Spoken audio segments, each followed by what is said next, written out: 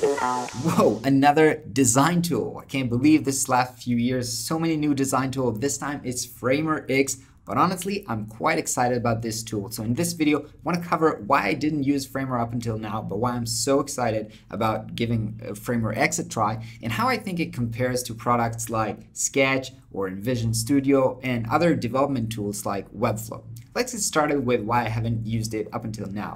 So basically, when Framer came to the market, it was basically positioned as a prototyping tool. You could do complicated and nice interactions over there, but honestly, the hustle of moving and learning a new tool, and by the way, Framer has kind of a learning curve to it, and I'm not afraid of learning curve if I think there's like 10x value to being able to do things yourself. Like in Webflow has a learning curve, but my ability to develop websites myself is like, it's worth learning.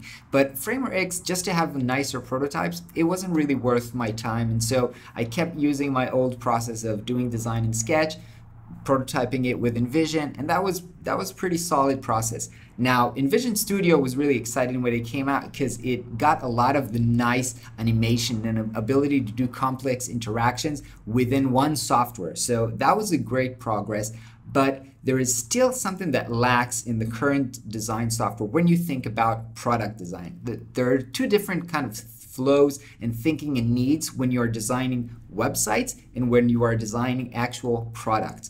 And I think that most software geared for websites and the whole concept of having artboards and different screens is more appropriated to website design, whereas when you're doing product design, sometimes you have the same screen, but a lot of the components on it might change, might have different states.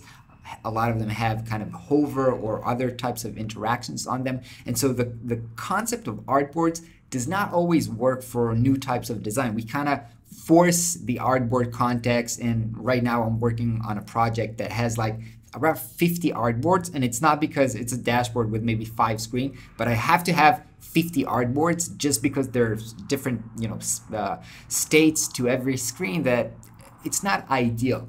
And the thing about Framer X is that it looks like it's oriented to think like React development. Now, I'm promoting the idea of full stack designers, and I think that designers should be able to think like developers and to be able to own as much of the process as possible, because they'll be able to deliver better products and services, and they'll be much more valuable. And I think that the process that I have for website design, for web design, where I can own the whole design process from designing in Sketch into production in Webflow, that is perfect. But for product design, that process is still not perfect. And by the way, I've been talking to Webflow for a lot of times, like, I'm really trying to do product design with Webflow, but I'm actually kind of forcing it. It's not ideal. Webflow was based for web design. Again, websites design, not web apps design.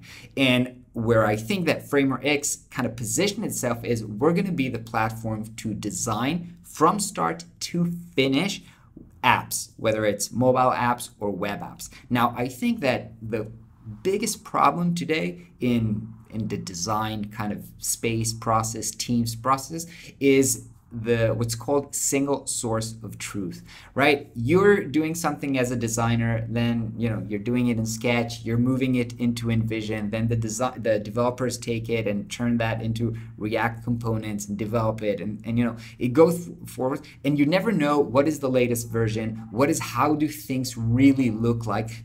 And the reason that this happens is because designers are kind of disconnected from the real, code developed component that actually is live later on the website or in the app. And I think that the best amazing thing that Framer X allows to do to create actual React components from your design, this is a real game changer because it will allow designers to own more of the process and have a single source of truth in one place where developers can always come into. They have a lot of cool ideas in there, such as kind of an app store or kits that you can create for your own design system, whether it's open source, kind of like GitHub, or closed for your own team and company, which I think is a really, really neat idea.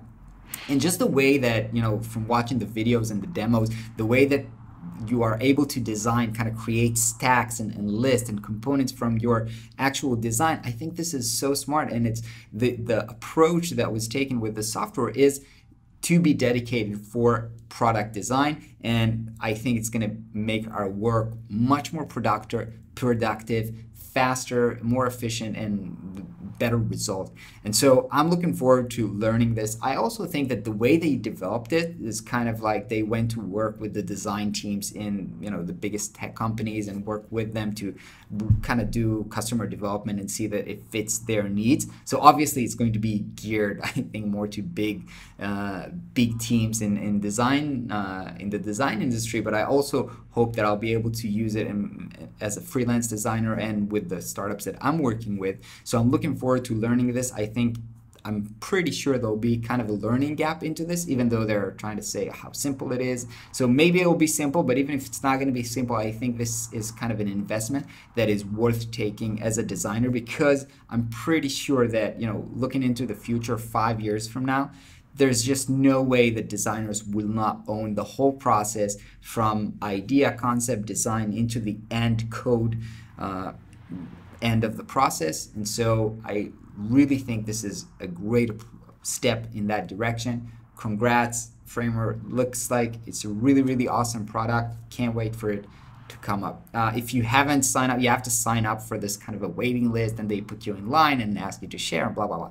I'm somewhere like in the thousands more before I can get my beta version, but I'm really excited about this. Hey guys, maybe you can bump me up in the in my queue now that I've did this video about you, because I'm really looking forward to giving this a try, learning this and applying it for my design project. Hope you guys are having an awesome day. I'll catch you tomorrow.